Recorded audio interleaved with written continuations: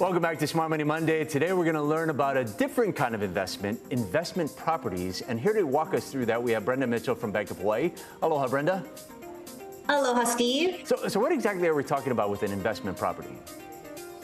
Investment properties are typically classified as real estate purchases you would make with the intention of renting them out or fixing them up to sell them. They're typically income-producing properties and ones that you don't intend to live in.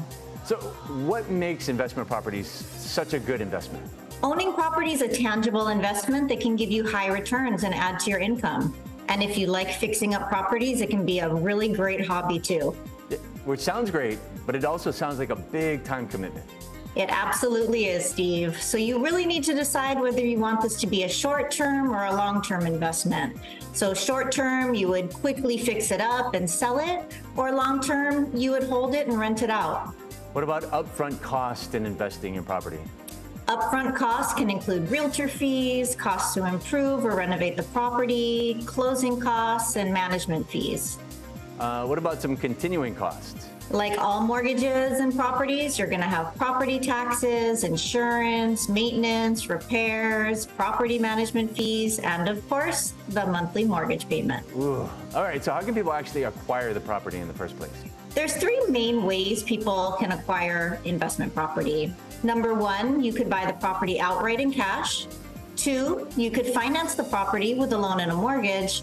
Or three, you could do what's called a transfer, in which you receive a property as a gift or a transfer from someone else's estate. All right, so let's get started. If you want to own investment property, what are some of the steps that you should take?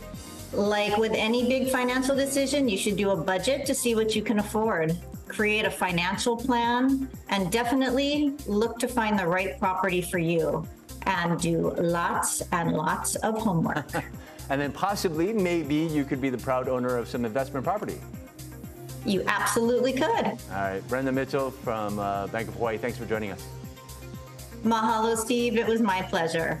To learn more about investment properties, please visit boh.com/resources. All right, thank you, Brenda, and thank you for watching Smart Money Monday.